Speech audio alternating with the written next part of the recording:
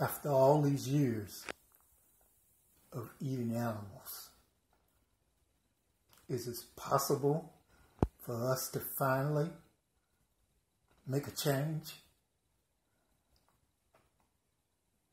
I don't know, but something's going on. Yesterday, Burger King went nationwide with the Impossible Whopper. So I had to join the campaign and try one out. Not a meat eater. It's been years since I've had it, but it shows it tastes like a Whopper to me. Watch out, cattle industry. Your days are numbered. All this slaughtering and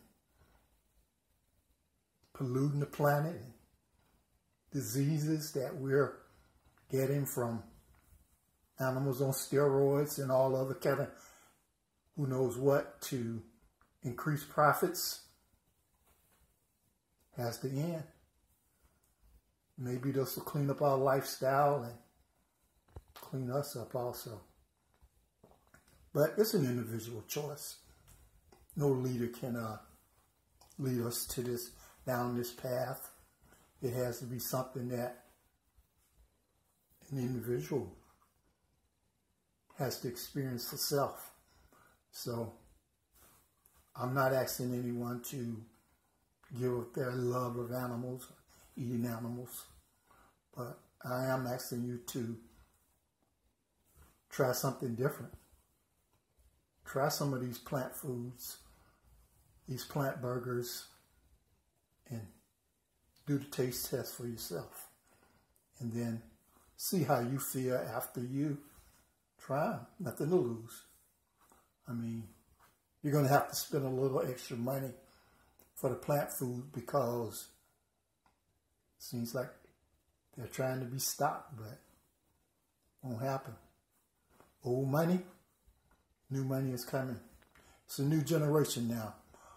Old people like us, we've messed up this world.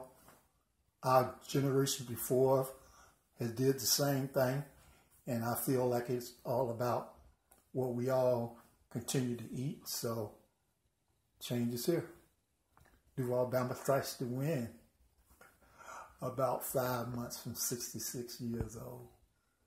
Oh man. But still hanging in there with what's left of me. As always eating foods that heal, plant foods. Duval Bama /the win. Out of here.